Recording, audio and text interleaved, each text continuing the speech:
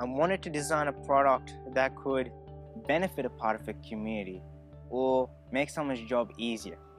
I just wanted to fulfill a real, genuine need. I ended up creating Mark, the starter's rostrum.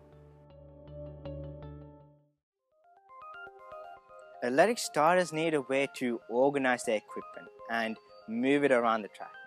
Keeping equipment on the floor meant that they had to constantly bend down.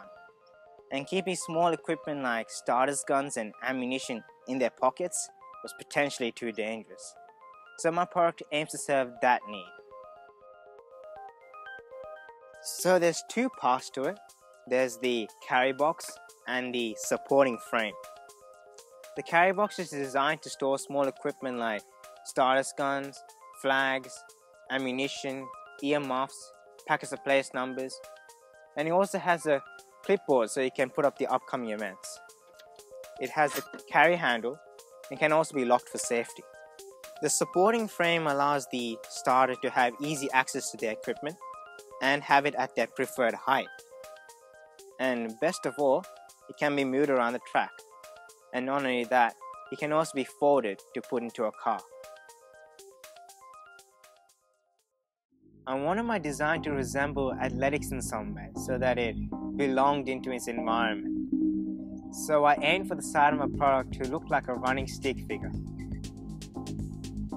I used 3D printing to view my designs in a tangible way.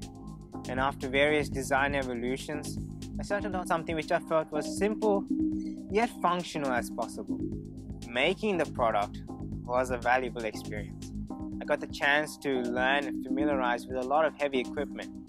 I used the cold saw, the bandsaw, drills, lathe, milling, welding, that was fun, angle grinding, and even magnetic bending.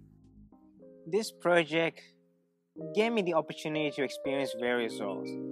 I had to be the designer, I had to manage my finance and PR, I had to research, I had to be the engineer, I had to do metalwork, I had to do woodwork, and so much more.